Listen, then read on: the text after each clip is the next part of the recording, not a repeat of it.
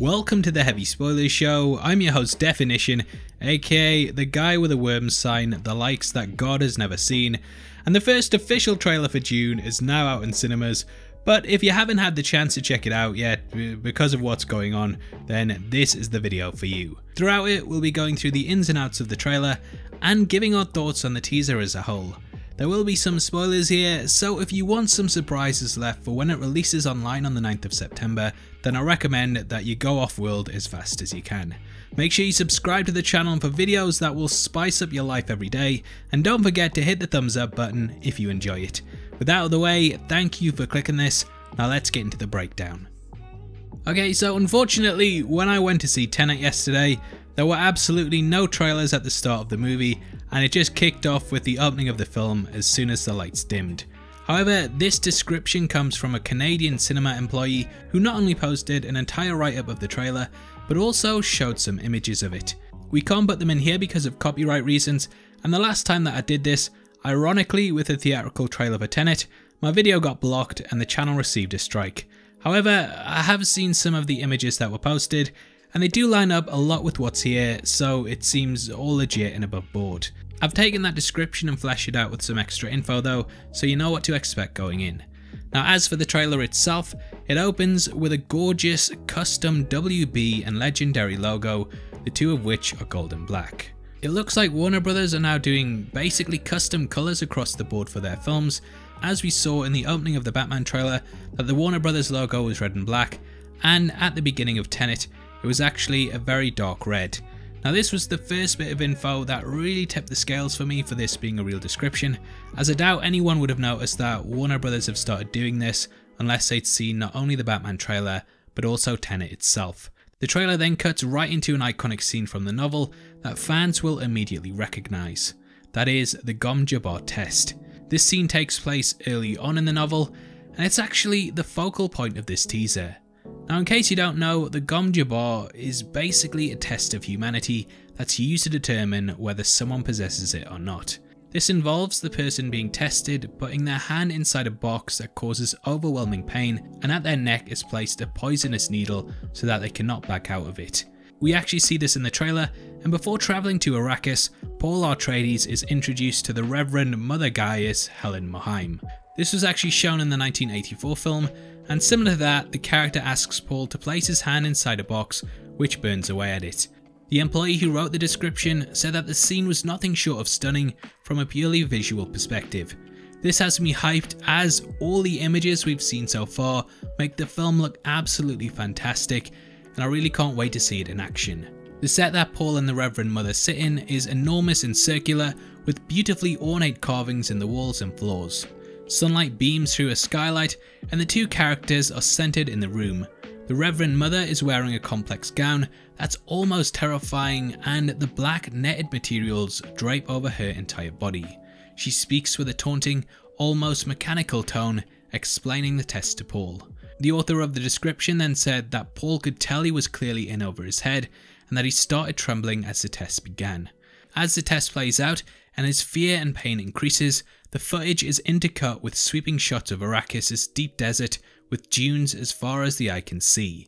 The author says it's exactly how you would imagine it, and it captures the book perfectly.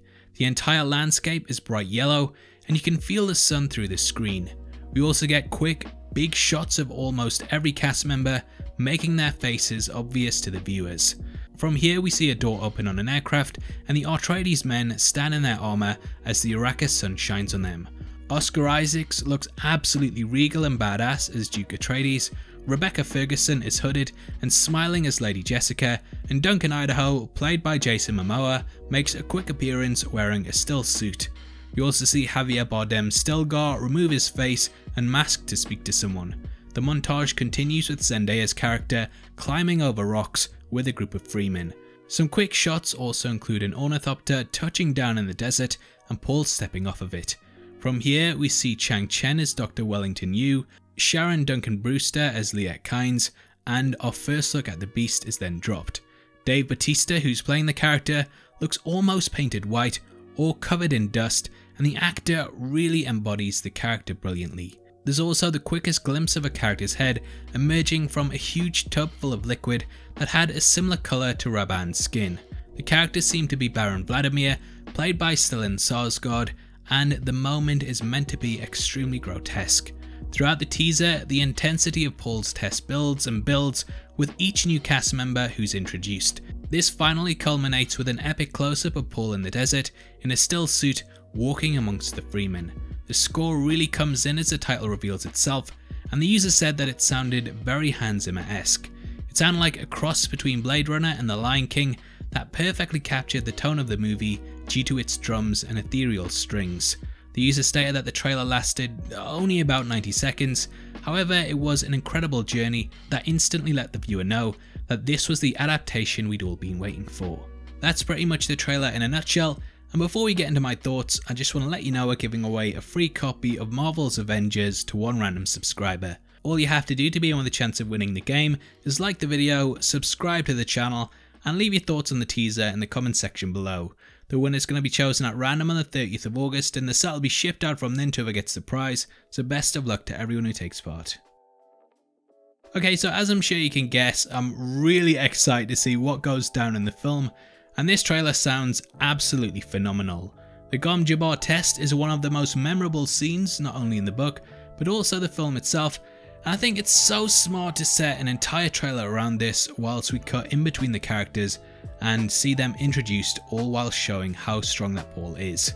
Art direction is also something that you really need to nail when it comes to Dune, and from the first stills that we saw, I knew the creative team had really put a lot of effort and thought into capturing the look of the film and how the book should be translated to screen.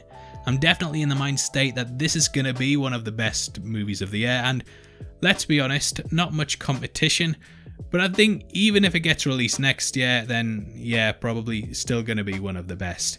Now that does bring us on to our next subject, which is whether the film will actually meet its release date or not. Personally, I think that it will, and the fact that Warner Brothers are promoting it makes me confident that it will see the light of day in the darkest month of the year, which just so happens to be taking place in probably the darkest year of the darkest timeline. But how do I know this? Well, I actually speak to a lot of insiders who are parts of PR teams and the marketing departments at studios. From what I've heard, every studio has basically been waiting to see how TENET will perform, and then if it does well, they will release their movies. This is across the board, and it also involves Black Widow 2, which Disney are holding back on in order to see how Christopher Nolan's movie does. If it underperforms, then they'll likely release it on Disney+, similar to Mulan. However, it doesn't seem like they're going to need to. TENET was originally predicted to do 40 million this entire weekend. However, in its first day, the pre-sale tickets have already outperformed Dunkirk, which made 50 million. So it does seem likely that it will in fact perform above its expectations, and this sets a good precedent for Dune being released on schedule.